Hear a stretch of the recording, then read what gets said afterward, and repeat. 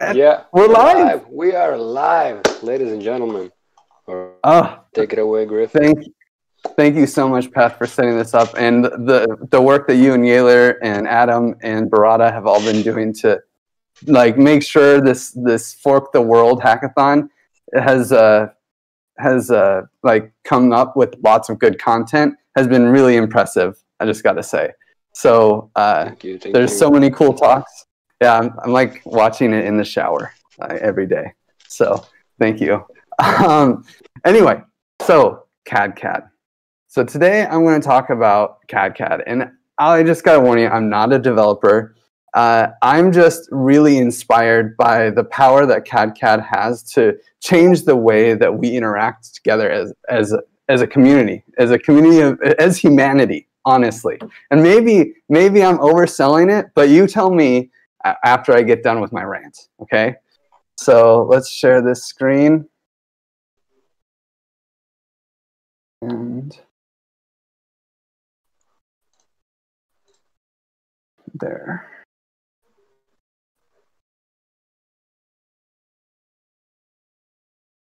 I hope that works. Okay, so. Yep. Cool. So yeah. So I'm going to give you guys an intro to cadCAD. We will get our hands dirty with some code, and it's going to be a lot of fun. Even if you don't know how to code, you'll still be able to copy and paste some stuff and learn how cadCAD works by getting your hands dirty. But I'm going to start with the why. cadCAD is the way that we can start engineering economies. And we need to start engineering economies. And this is sort of the common stack mission, right? Because we believe that we have the opportunity to enable communities to develop innovative economies that will reward the creation of public goods. So the people who are creating value in this world right now for our communities, they are not being rewarded adequately for the value they produce. And we'll talk about public goods in a second. But the way the Common Stack wants to do this is a little indirect. We want to create a foundation of tooling and documentation of how to interact with these. Oh, sorry, let's see. Yeah, thank you. So that anyone can build their own economy for their own public good that their community cares about.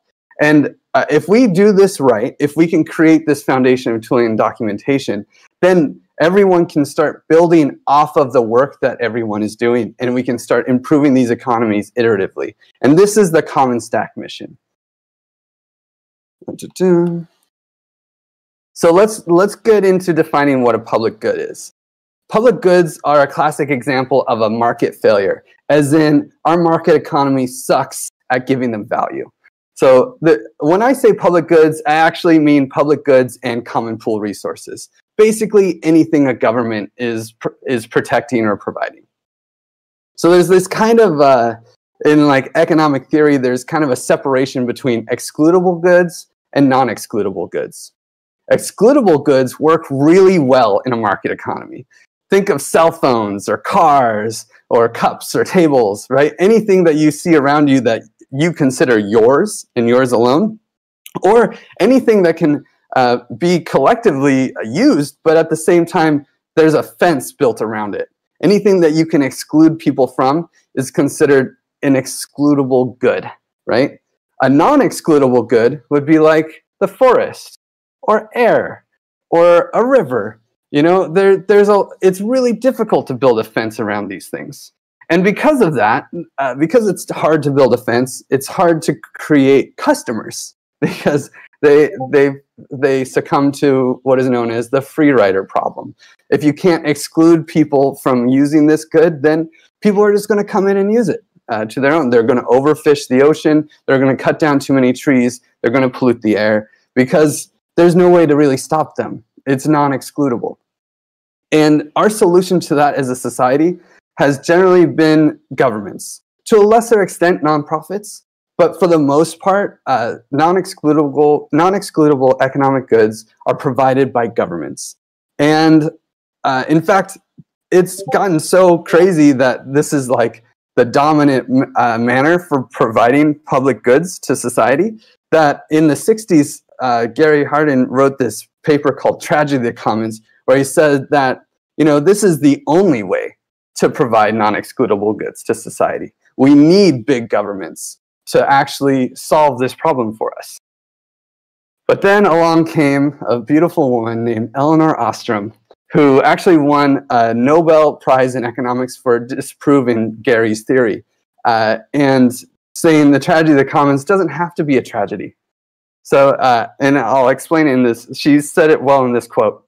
There is no reason to believe that bureaucrats and politicians, no matter how well-meaning, are better at solving problems than the people on the spot who have the strongest incentive to get the solution right. That's right, Eleanor. You got it, right? So we don't need, governments are not the only solution. And Elinor Ostrom spent decades researching and finding communities that solved the tragedy of the commons themselves without any government playing a role. They self-organized. Her contemporary David Boyer defines commons really well. And really, this is, and I love this quote that he says where the next big thing will be a lot of small things. Because with commons, we can actually, instead of having one large government that monopolizes every public goods vertical, right? And they hold the space for all of the commons all at once, and you have to elect some crazy dude to be the manager of every single, of education, the environment, military, defense and safety, regulating the pharmaceutical industry. Like every commons is controlled by this one guy. That's crazy. And that's not the most efficient way. As Eleanor said, the people on the ground are the best ones to manage this system. And so the next big thing will be a lot of small commons that can start replacing the need for these ones that are doing an okay job at providing public goods. They're doing okay, but they can be done better with small groups of people who really know what their community needs. And the way to support a public good is to create a commons around that resource. So David Boyer, in this picture, he defined commons. This is the best definition of a commons I've ever heard. It's a little bit in the negation, but I think it's important. A commons is neither the resource, the community that gathers around it, nor the protocols for its stewardship, but the dynamic interaction between all these elements. And this is where cadCAD comes in, because as you can see, the dynamic reaction, the dynamic situation around this resource, whatever the resource is, whatever the public good is, whatever the shared resource is that we're going to talk about, is dynamic and complex with many actors, and designing a protocol for a given community around that resource can get a little bit complicated. And let's see, who's got their mic on? Oh, thank you. Okay, so there's another, besides Elinor Ostrom and David Boyer, who come from the social economics area, there's another innovation that I think really can add value to the commons, and this is blockchain tech.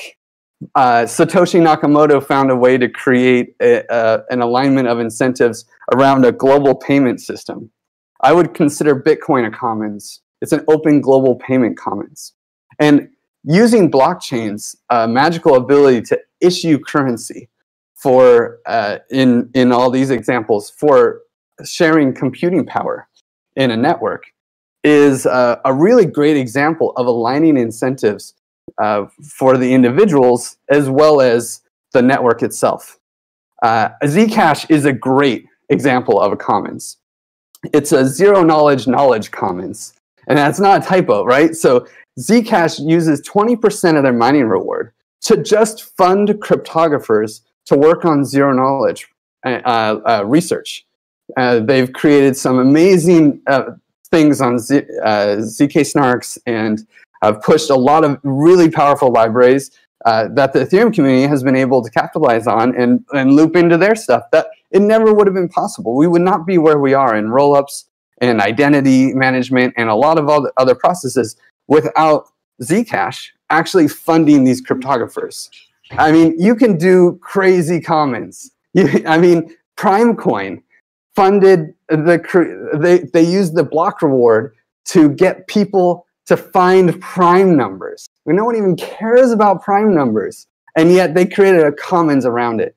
Okay, this is a huge opportunity for incentive alignment. And so the common stack dream is to take this blockchain incentive alignment and bridge it into the physical world, that the commons that Eleanor Ostrom and David Bollier and all the commons experts are talking about. The challenge is that in the blockchain space, it's a very tech-focused space. In the physical world, we have to deal with a lot of politics and a lot of community people and a lot of cultural issues. And so Common Stack is trying to bridge this gap and create what we call cyber-physical commons. And this is going to take a level of maturity that currently doesn't exist in the blockchain space. I hate to say it, you know, but we don't value the fact, we don't appreciate the fact that open global blockchain-based economies are like bridges. They are public infrastructure that are difficult to change once deployed. So we need to treat these things like public infrastructure. We need to take care that people, when they use them, they don't get hurt, or that when we deploy them, they don't have negative repercussions to the systems that we're trying to protect. And so we should really look at bridges and how bridges are designed and deployed and launched, and study how, and other public infrastructure, and follow that model. And to do that, we need cadCAD. We have to actually validate our designs before we launch them. That's the general idea. And this is my background as a chemical engineer. We were building factories, right? And we built the whole factory in a computer before we'd strike ground. That's just how things work, and that's what you have to do when you're building public infrastructure that could hurt people after it's deployed, and it's very difficult to change. So this is the Tacoma Narrows Bridge. I'm sure that they used simulations of some sort before they actually created this bridge, right? But they didn't know about wind resonance. No one knew about wind resonance when they built this bridge, and so they didn't design for it. However, this has never happened again because everybody knows about it, and they built it into the simulation. So now we have, when we're building bridges, we know that this could happen, and so we make sure that we test the potential for this situation. We want to do the same thing with economics. And I know that's crazy, right? You can't simulate economies. This has been said many times, and we can go into that later if you want. But with blockchain tech, there is a lot of opportunities to create limitations in the systems where it can be simulated.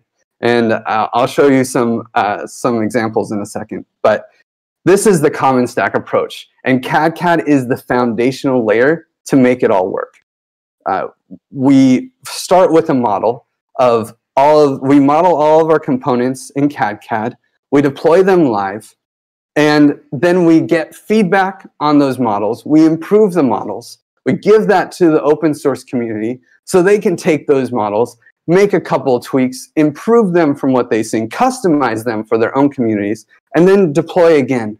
And then we merge upstream again, and we continually iterate on these models until we have public good economies that can actually support the needs of humanity around these public goods. But cadCAD is not that easy to do, honestly. It's a lot of work. And so I'm going to explain the process of creating a cadCAD model from scratch. But just remember, the goal of the common stack is to make this a copy-paste solution for anybody who wants to support public goods. That's our mission. This is our goal, and we're going to get there. But we got to start somewhere, and we have almost a blank slate, so it's going to take some time. But let's start talking about cadCAD. I've given you the why. Let's talk about the how, right? So the first thing that you have to do is actually write down your design. I know it's hard, but designing an economy is not a hackathon project. at least if it's actually going to interact with the physical world, it can't be a hackathon project. You have to take it with some respect, and you have to sit down and spend some time and write down your system design. Write down a spec. Get all the pieces figured out on paper. And then once you think you've filled all the holes in your design, that's when you can start validating in cadCAD. So after you have your initial design scoped out, you figure out all the math that it requires. Write down all the little equations. It's just a lot easier to do this all at once in advance.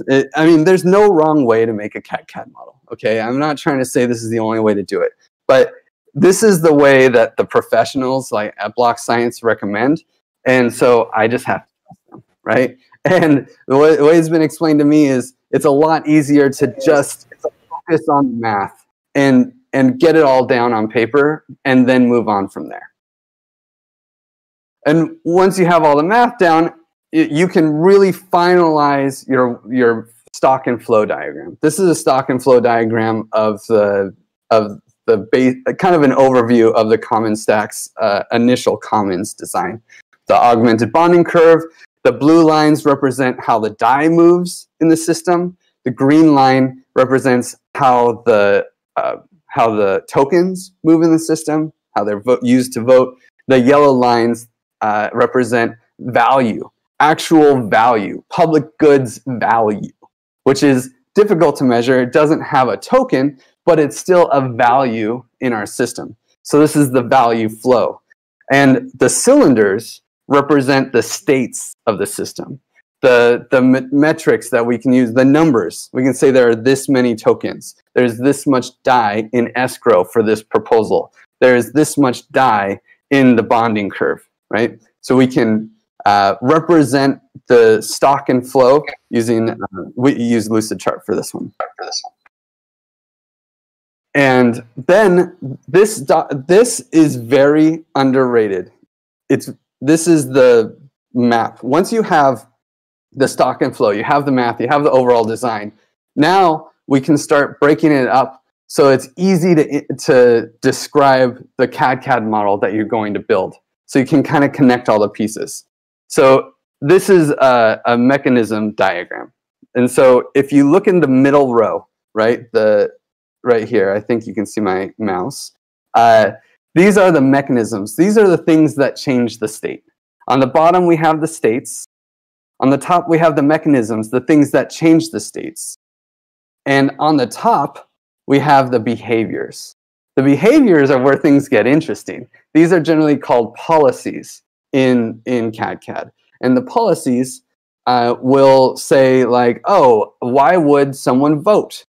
Right? Well, someone will vote if they're happy with the system. If they like what they see enough to engage with the system, then they'll probably also vote. And they'll vote for the proposals that they like, right? And then, so you code up that actual behavior. And that's what makes cadCAD so cool, because we can start actually creating social economic systems in code. Doing this map will save you time. If you can do this map before you start your cadCAD project coding, this will save you time. But let's actually, so once you have the map, let's look at some code. So here's an example. Is Andrew here? I think Andrew actually coded this up. I don't think he's here today, right now. But this is an example of, in the Common Stack's rewrite of Zargham's awesome code for the conviction voting, for the Commons simulator project that we're working on. This is a function that we wrote up. So I'm just going to go slowly through it so you can see the magic of cadCAD. The name of this function is very clear. Participants buy more if they feel good and vote for proposals, right? This is actually a state update function. So it references some policies, it references some mechanisms, and every time we go into a new time step in the cadCAD simulation, these simulations are based on time steps. So every time you go through a new time step, you call this function and you say, okay, at this time, you know, what happens? So we're given a network of participants, and proposals. And we have a sentiment sensitivity. The sentiment is how does each participant feel about the network, right? And the sensitivity to how they feel, this is a parameter that we put in for modeling it. And so then you run through, in this time step, you run through all of the participants that are in the given network. And the first thing we do for each participant is we actually measure their engagement rate. It's like, what is the probability that they will even look at the DAO, at the commons, right? Why will they even care about the commons on this day? Because each time step for us is a day. So we multiply by 0.3 their sentiment, and then we create a probability engagement where their sentiment, if it's above a random number, if their sentiment times 0.3 is above a random number, then maybe they'll look at the DAO that day, right? They'll go to the website. That's the first thing. Will they engage? And then if they engage, then we move over here. I'll talk about this one in a second. We move over to support. Oh, maybe I'll read some of these comments, right? So just to go back, the whole idea here is that the higher the participant's sentiment, the more likely they will interact with the commons. They will change their holdings, as in buy more tokens, according to their sentiment. Then they will vote on their favorite proposals. Although how much they like the proposals also determines on how many proposals they will vote for. And if they don't choose to interact, they will just do nothing. So the engagement is here, right? Now, if someone engages, then they will actually put their tokens and they will stake their tokens in a given proposal, and then we calculate their affinity. So once we've decided that this participant actually wants to engage, then we calculate their affinity for each proposal, or we grab their affinity for each proposal. Like when we started this system out, we actually gave everyone an initial affinity for a proposal. Every time a proposal is created, we give every participant a random number that represents how much they like that proposal. And so here we created what Zargham called a polarized distribution, which when I Googled, I couldn't find anything of what that meant. But it's a really cool distribution. I don't know if Z just made it up or what. But so it basically means that about half of the proposals, the participant won't really care about. They'll have an affinity smaller than 0.25. So for about half of the proposals, they don't care, right? But then there's a kind of a curve of how much they like these proposals. And a few of them they'll really care about. They'll have an affinity of like 8 or 9. So most of the affinities are below 0.25. And then there's a few of the affinities that go up all the way to 8. And as you get higher, there's fewer and fewer of those affinities. This is kind of the distribution, which I think models how much people would like a lot of proposals, right? It's a really nice distribution that probably describes how people would feel if you have a bunch of proposals in front of you. And so then we take their affinity and we do some crazy stuff with it, okay? We basically, let's see, what do we do? We find the max affinity that this participant has for all of the proposals. If the proposal that they have the most affinity for is above 0.5,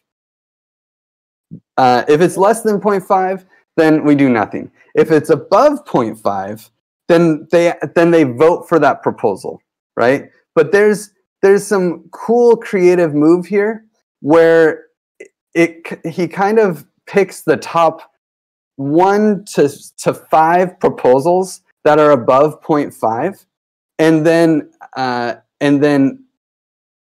if like his top proposal has an affinity of 8, we'll say, then they'll only vote for the next affinity if it's close. They'll only vote for the next proposal if the affinity is going to be higher than 4.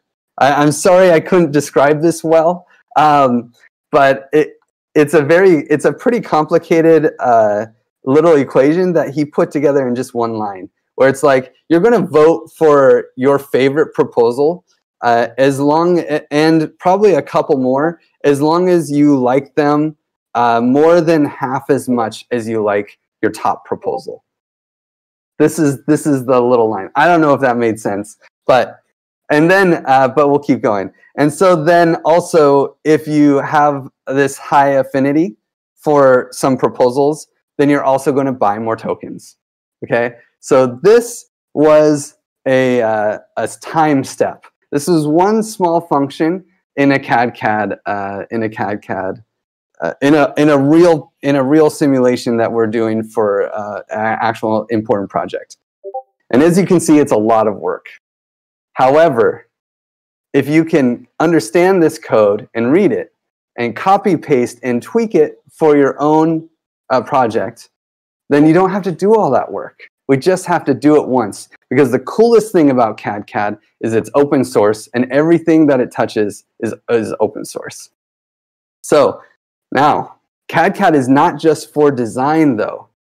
What you can do with your cadCAD models after you've actually launched the product is probably the coolest part. Once you start tweaking it and you have the model actually have a relatively accurate representation of what you're doing, of your system, then you can use it to project the future, right? You can start doing A/B tests on governance. You can say, okay, if we like in MakerDAO, if we up the interest rate to 2% on DAI, or on Ethereum, then on Ether, then what will happen to the system? And you can run 10 million simulations on if you make that decision, and 10 million simulations on if you don't. And then you can look at the worst case scenarios. You can start maybe there's this problem if you up it to 2%. So if you're going to do that, then you need to add this thing and this thing to mitigate potential failure modes. And this is called computer-aided governance. Jeff wrote an amazing blog post that explains it with digital twins and such, but I'm a little over time, and I want to get to the code. But just know that the design aspect of the model is just the first cool thing and why it's important. The next step is even crazier. That's when we start getting into machine learning governance. But let's get our hands dirty. Let's get started, okay? So we're just going to dive into it. So let me just share these links. If you don't have the link, I will post it in the workshop discussion Discord channel. It's right here. So this is the robots and marbles tutorial. It's really fun. They've been using it for almost a year now. Oh, probably over a year. And so check that V2. Barada says V2 of this workshop for machine learning governance would be awesome. It's true. We have to get some models that actually match governance systems first. But so go to the workshop discussion channel and click this link, and then also click this link. This is Google Colab. Google, I have my qualms with Google, but I have to say Google Colab is pretty incredible. I don't know why they're going to let us run cadCAD on their servers, because it's pretty heavy and it's really hard to set up. But we can DOS Google right now by running cadCAD on their system. It's very kind of them. So the first thing when you get into Google Colab, you just want to put in this. !pip space install space cadCAD. And every time you put something in the Google Colab, I recommend just hitting play. Okay, now I'm going to wait and let people get set up. Is anyone stuck? Did everyone find the links? Does anyone need any help before we start this? Still trying to get the link. I can also share this.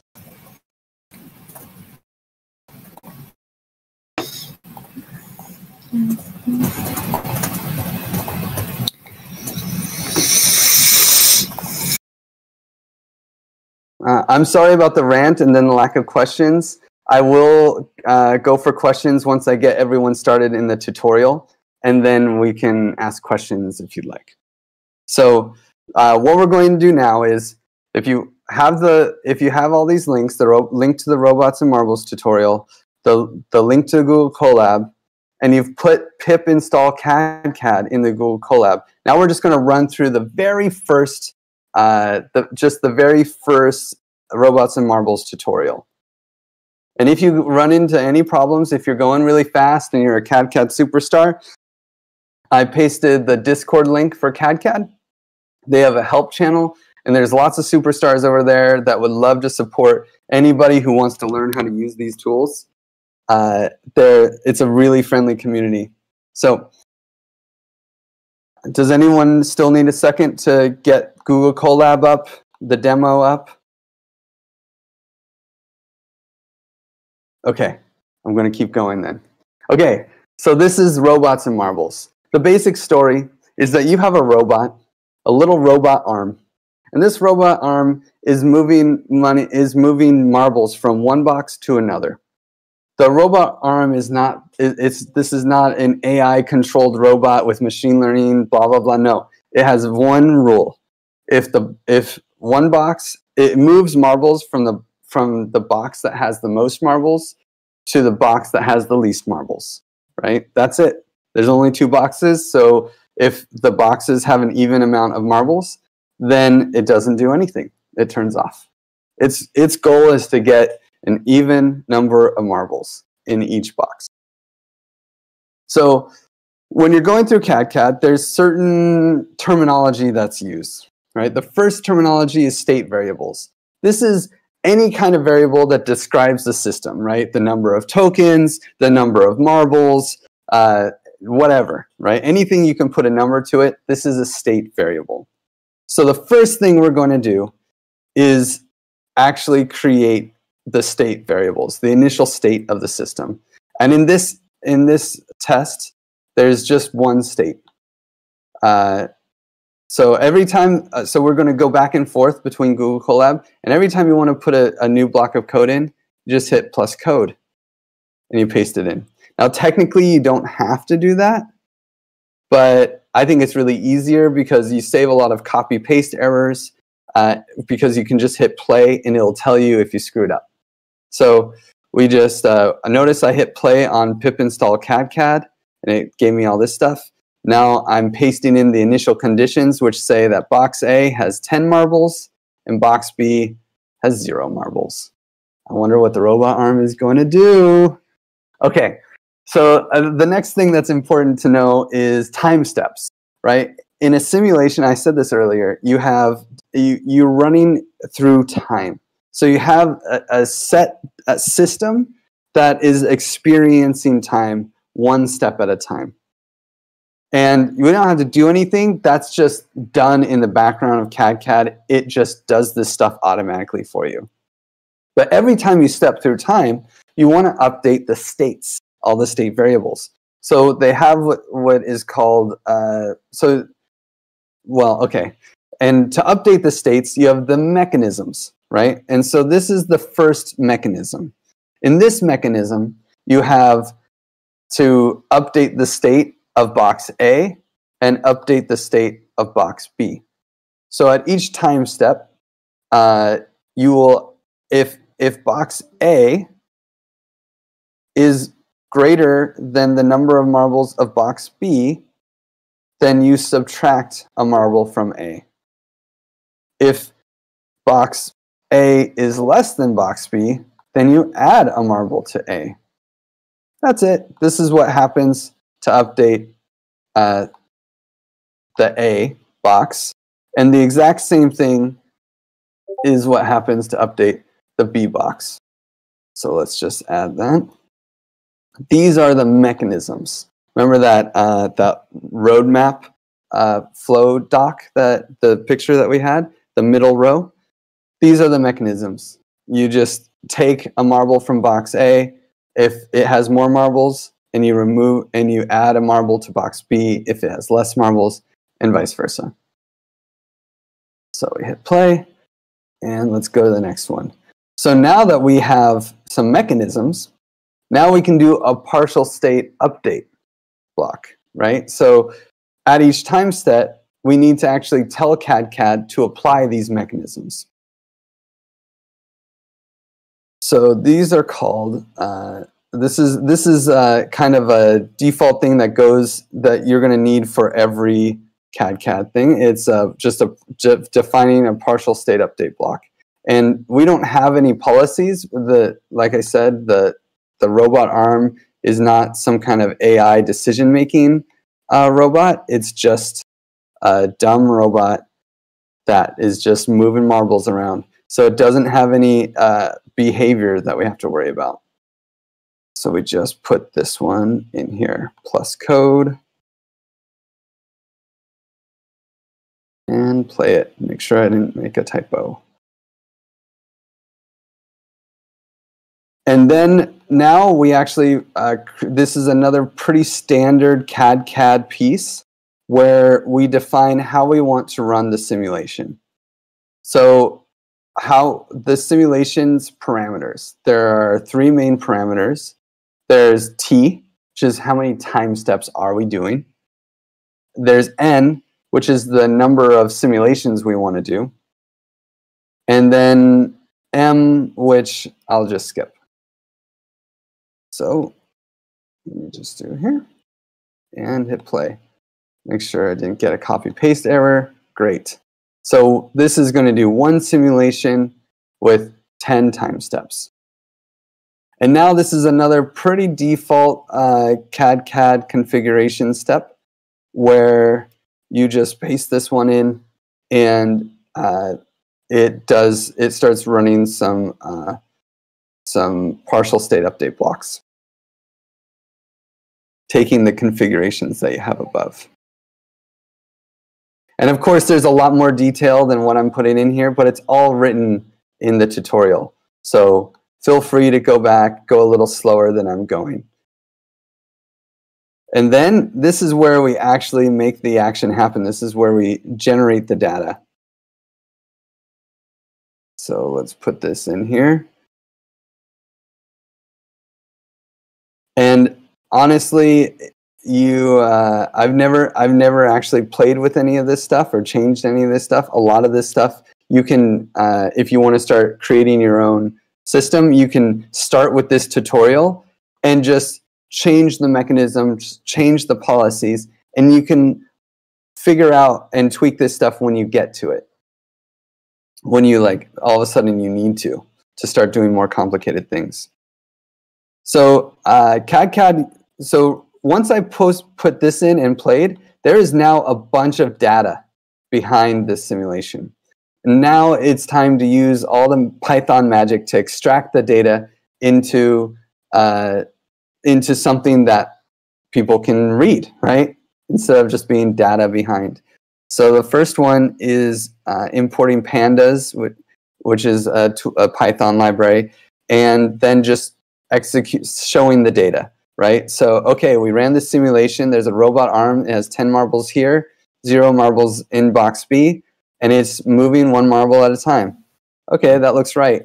We luckily, and then once it gets to 5 marbles, boom. Okay, very simple system. The robot arm can go to sleep. No need for you anymore, robot. Okay, now what if we want to change something? Oh, actually, sorry. Let's make it fun and pretty. We want a graph. Everyone loves graphs. Ooh, pretty graph.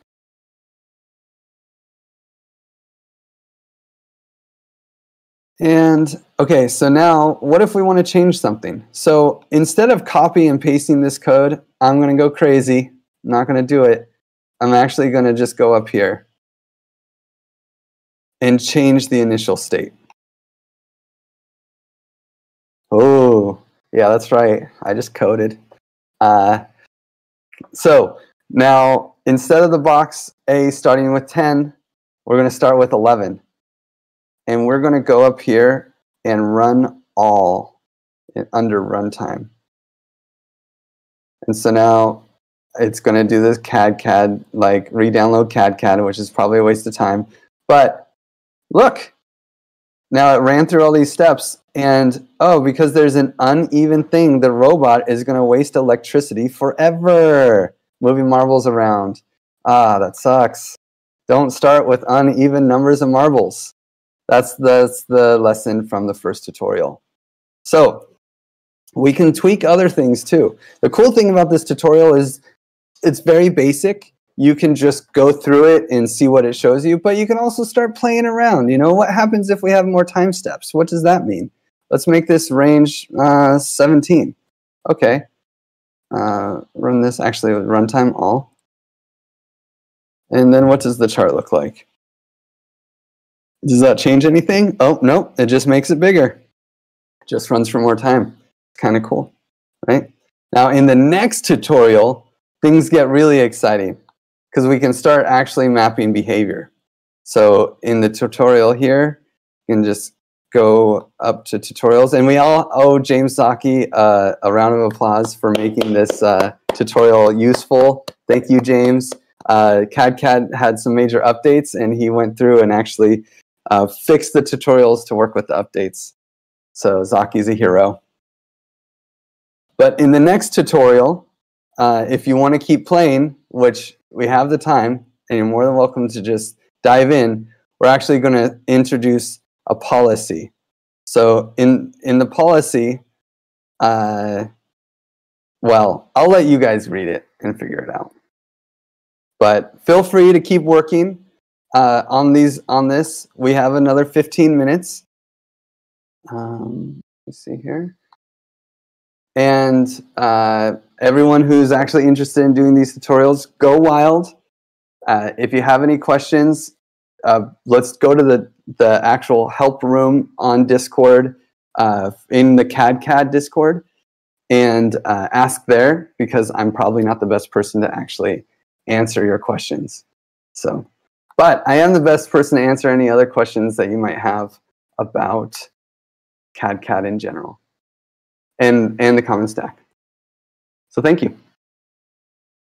Any questions? We possibly you're in ones and zeros. I was just going to jump in and I mean, sometimes I finish with the robots and marbles tutorial, and the question from people are, why are we simulating a robot and marbles? You know, what does this tell us about cryptoeconomic systems and whatnot? And I think the answer to that, why are we working with these kinds of layered simulations, is to show that simple mechanisms don't necessarily compose. So when Griff was going through those examples, we had a simple example of one robot moving a marble, or a simple mechanism, sorry. Then we introduced a second simple mechanism of another robot moving marbles, and all of a sudden the system dynamics were nonlinear and unpredictable. So this is basically a way that we can show that simple mechanism plus simple mechanism does not make simple system. And this speaks to the need for cadCAD as a modeling tool to understand the complex dynamics of systems with multiple mechanisms. And those mechanisms could be, for example, conviction voting and quadratic voting. Hey, both of those work on their own, but when you combine them, what happens? We need to simulate in cadCAD. So the robot and marbles tutorial is a great simple example of what happens when you introduce multiple layers of simple mechanisms, one on top of the other. Exactly.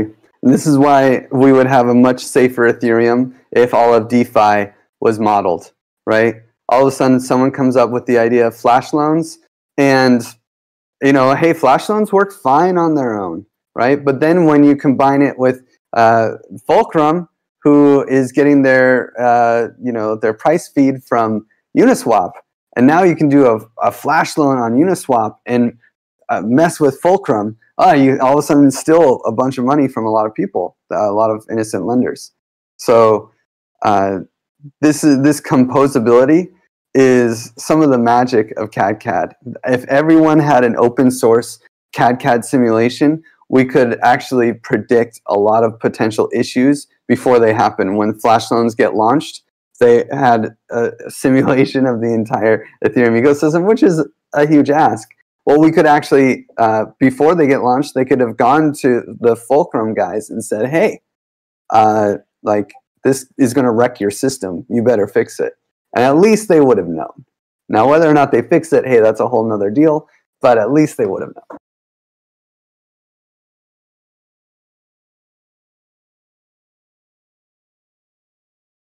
Cool. If anyone has any questions, feel free to speak up. But honestly, it's better if you're just working quietly on cadCAD.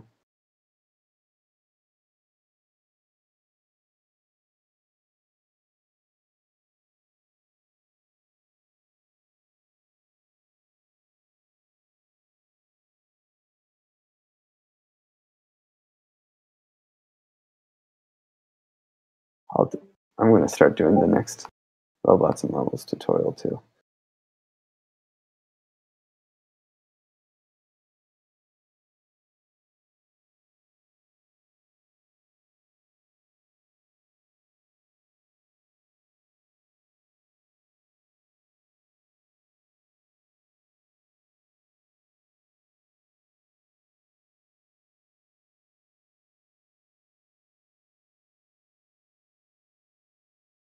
So in the second one, you can just do it at the bottom of the first one.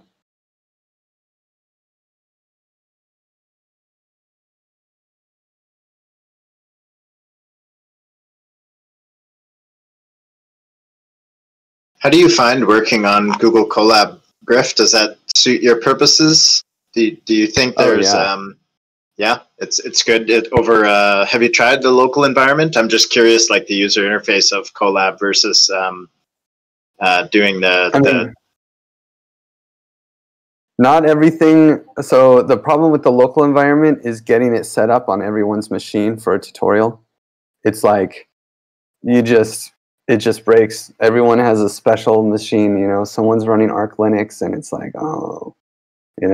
okay, well, sorry, hacker dude, you're going to have to figure this out on your own. And that's not really a great attitude to have. Whereas when you throw it on Google Colab, everything just works. All you need to worry about is putting the !pip install cadCAD. And then everyone's living in the same perfect environment.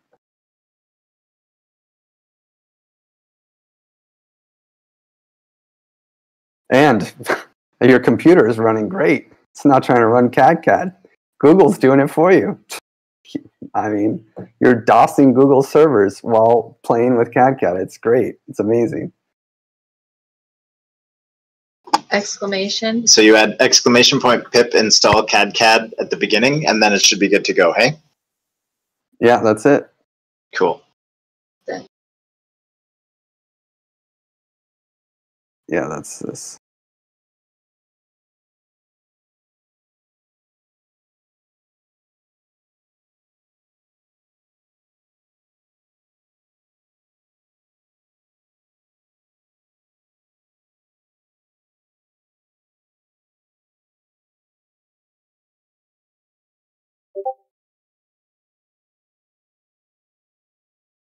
If anyone is interested in installing a local environment, Tyler Mace, who's in this call, helped me walk through it for Windows the other day, and it was awesome. I feel like, even though it's the most basic Git commands, I feel like a coding god.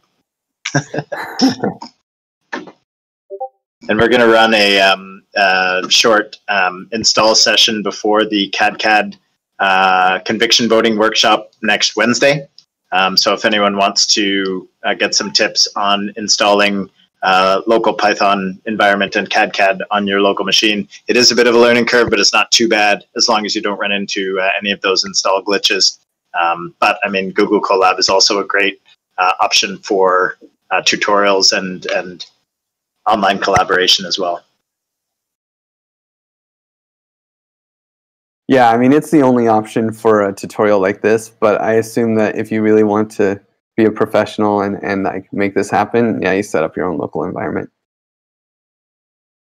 Ideally on a DappNode or something, though, so it doesn't slow down your machine.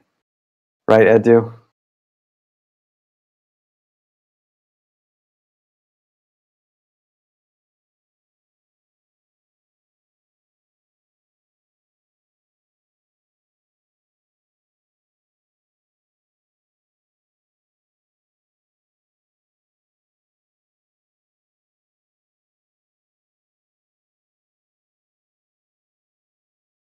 Yeah, and as Jeff mentioned, really the second Robots and Marbles tutorial is where things get kind of cool, because now you have 2 robot arms. You turn a robot arm into a policy, and you can have 2 or 10 of them.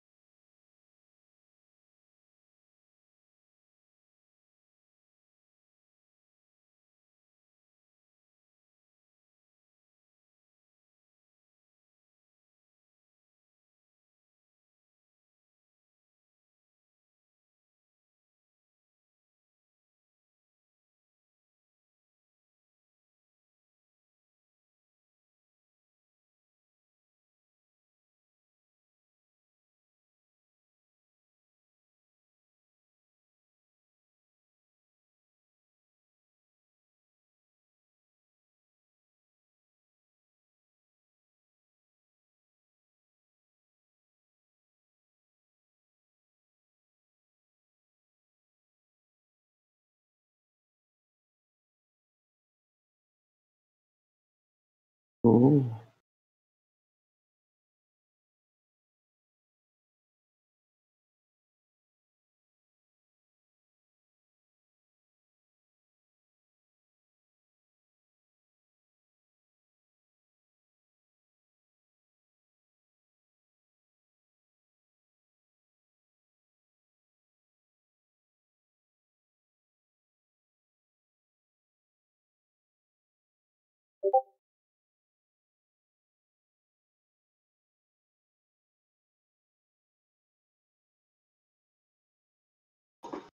You have a request in the channel to follow up with a machine learning governance session, Griff. Yeah, I can't wait to see SourceCred has a cadCAD instance going, right? I'm pretty excited to see how that pans out, and if they can start really once that the problem with computer-aided governance, and I think it's going to take a long time, is that we actually have to get these models good enough they are predicting the actual behavior. So first step is to have something running that has an accurate model behind it, and then an accurate enough model behind it. And then when that thing is running, you take all the data you can gather and you use it to tune the model so that it's matching the data and ideally predicting behavior to some degree. And then once that has been iterated on a few times, then we can start doing the cool stuff with computer-aided governance. But it's going to take time. But we have to start somewhere. Here we are. We have the open source tool to do it. The foundation is been poured. We just got to let it settle and start building on it. And this Robots and Marbles tutorial, you know, it seems really basic and simple, but by the end of this, you're building an entire network of basically you can almost take a Robots and Marbles system and create something pretty similar to a crypto economic system. And yeah, I honestly think that cadCAD simulation, it's going to be like the next smart contract auditing. the way DeFi is going, and the way that the whole system, the way that our community is maturing and coming around to the fact that we need to start validating designs, it's going to be one of those things where you would almost everybody who writes smart contracts is almost required to have an audit. It's just a cultural norm.